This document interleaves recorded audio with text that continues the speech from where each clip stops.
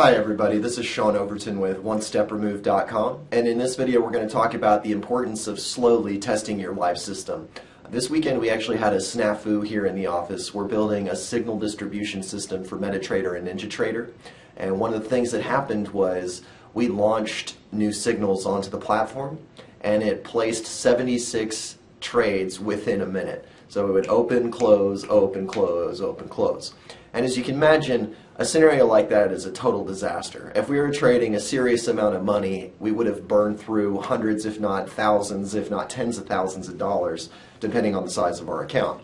So what should have been a $600 loss for us trading at our target leverage size actually wound up only being a $50 loss. Still not great, but I can shrug off 50 bucks. $600 would make me pretty cranky for at least a day or two.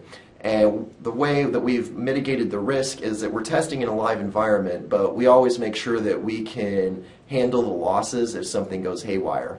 This applies to everybody's expert advisor. If you're trading new code in a new environment, it's very, very important that you roll everything out slowly, that you go through the steps of trading live with a very limited amount of money, because disasters like that do happen. So if you have any questions about how to test your EA or how to slowly step into your live automated trading, you can find me at www.onestepremove.com. My name is Sean Overton. Thank you for listening.